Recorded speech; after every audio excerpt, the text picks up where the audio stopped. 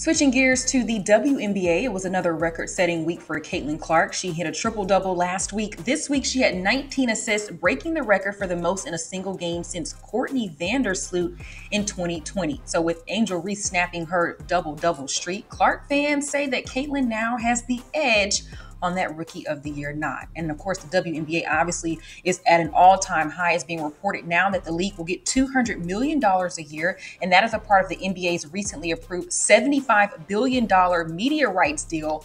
But WNBA Executive Director Terry Jackson says they're being severely undervalued by as much as $2 billion over the next 11 years. So Rodney, is the NBA shortchanging the W? Damn, you putting that question in my lap? Is the NBA shortchanging the W? How do I approach this question? Yes and no, okay? If you want a product to grow, then you have to invest, right? But this is an evaluation and this is business. So if we are evaluating your business on its face, it's your job to pump up and amplify your business for the purpose of your evaluation, which is why, again, sorry to double back and triple back on this, it is a huge miss to not put Caitlin Clark in front of fans any and every opportunity that you have, because she inflates the value of the business. It just came out today that she is not going to be in the three-point contest.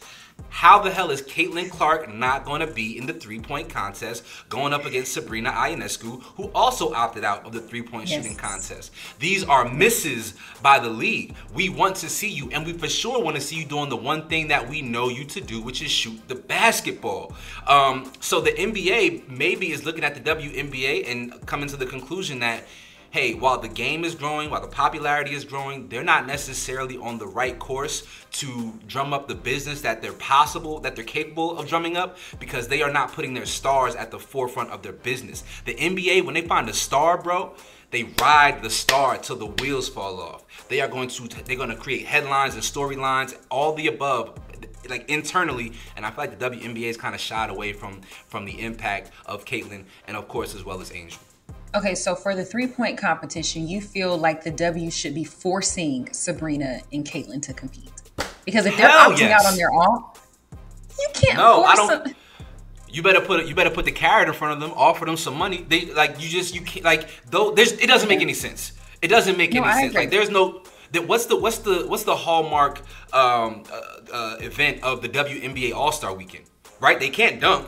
So, you know what I mean? Like, it's not that. But the three-point shooting contest, like being able to see these women fire up shots because they can shoot their ass off. Last year, Sabrina went against, I believe, Steph Curry in the three-point shooting contest and very nearly won.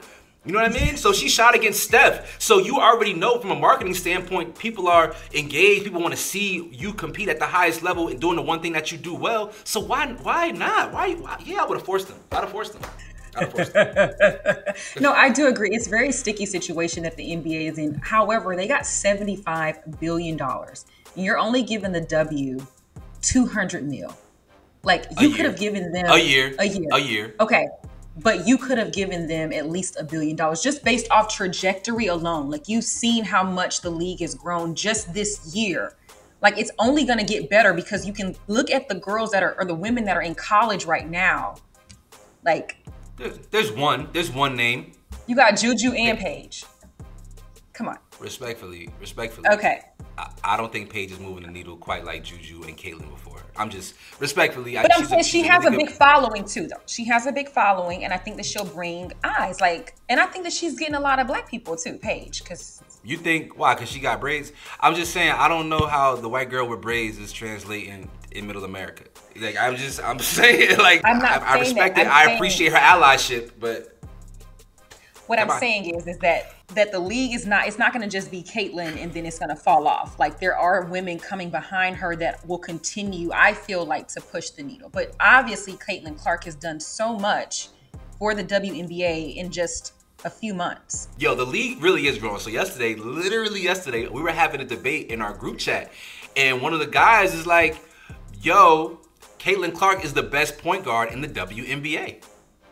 And he was making a really strong case. I mean, obviously you throw Chelsea into the mix, but if you look at her numbers, Caitlyn playing on a far less talented team is putting up better numbers across the board from Chelsea. You know, like what she's doing out there is crazy. Some of these games she could have 30 assists if her teammates could make layups and open jump shots. I'm just saying there is a case to be made that Caitlyn Clark is already the best point guard in the WNBA. And that's not hyperbole. There is a legitimate argument to be made. Okay, well, two things can be true at the same time. The NBA could give the WNBA more money, and then the WNBA could also do a better job at putting their stars in the forefront. They can. I also feel like maybe there should be some WNBA games that open up for NBA games. I think that would be a great way to attract some fan bases as well. And I think more cross-promotion, more cross-marketing between NBA and WNBA players. Shout out to whoever put that Skims campaign together for the WNBA. Oh my God. I'm locked in for the commercials. I tell you that right now. That Skims campaign, woo! Woo! My God. Okay, well, Miss Jackson, if you are watching this, please add Rodney to your marketing team. Thanks. Yeah. Sign me up for all the Skim shoot. I'm there for the BTS, for the DTF, and everything in between. I was talking about for other things, not the Skims. I was talking about for like the All-Star. Y'all let us know your thoughts. Let us know your thoughts in the comment section. Do you feel like the WNBA is being shortchanged by the NBA and should have been given more money, or are they just doing a poor job of marketing their product?